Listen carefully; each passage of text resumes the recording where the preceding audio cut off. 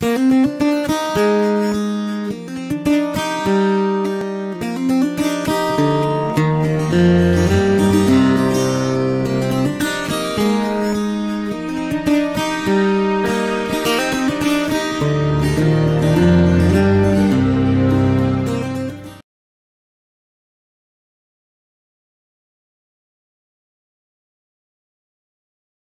we're going to be tying a Hydropsyche. You're going to start off with or without a bead. In this case, we have a tungsten bead with lead-free wire point 015 underneath. And I'm just going to cover that with thread. You notice I'll build a ramp at the end of the thread. This is just going to help when I dub, and it helps lock the lead-free wire in place. If you don't lock it in place, your fly is basically just going to self-destruct. It's going to slide around, and we don't want that. So you want to really lock that wire in. I started off by tying in a little ostrich off the back. If you look at a Hydropsyche, you'll see that it has little tails or appendages sticking out the ends of it. This step really is not needed. This is, in my opinion, more for the eye of the fisherman, but we'll throw it in there for this video. Next, we're going to tie in our scud backing. The scud backing is a darker green than that of what we're going to use for our dubbing. We want contrast to see two-tone in our fly. You're going to lock that in directly off the back. And I'm just going to add a little bit of thread here just to even things out. And next I am going to tie in a piece of mono. I'm using G thread mono that I use for tying some saltwater patterns, but you can use just like a 2-pound or maybe even a 4-pound clear mono.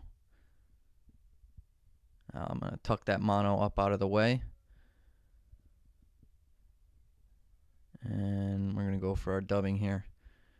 For our dubbing, I'm using just a light olive. This is an Orvis blend, but you kind of want it almost light olive to apple greenish color. It's really depends on the time of year, and you could, when you're looking under the rocks looking at these things, you could kind of go home and match up your dubbing. I'll even do these in like a tannish brown with a just a hint of green at times, or sometimes just a really light green is what's required. So it kind of depends on the time of year and what's around. Since I have wire on this, I'm trying to dub it pretty sparse. You don't want these things super chunky. Some of the Rhycophilia larvae that I'll tie, the freestone living larvae, those I'll tie a little chunkier. These I like pretty sparse. So, and generally you'll see these from anywhere from 14 to 18 on your tailwaters. Maybe here in Connecticut, like on the Hoos, you might see them up to a 12. We're going to go ahead and bring our scud backing forward and lock that off right behind the bead.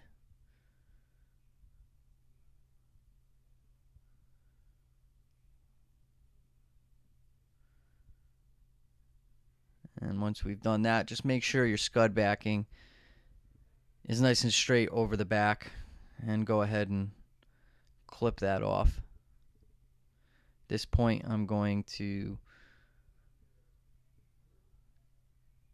turn my vise around so I get a better angle and go ahead and palmer that mono all the way up to the bead.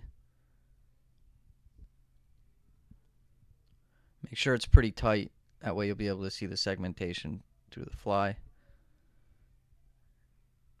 Go ahead and lock that off.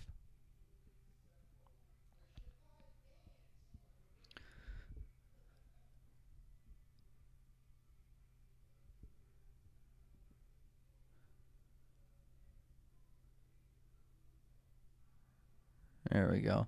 I tend to do well on these most of the time early in the morning. Usually from like 9 to 10, I would say, has been the magic hour for me. That's not always the case, of course, but I find that to be true most years, especially at certain times of the years. And I'm just going to hit this with a little head cement, whip it. And when I cut my thread, you can kind of cut your thread a little long, and that just, that could act as legs. It's really not necessary, but whatever. And that's pretty much it. So good luck with this one, and this one's proven itself for a few years now. So good luck. Bye.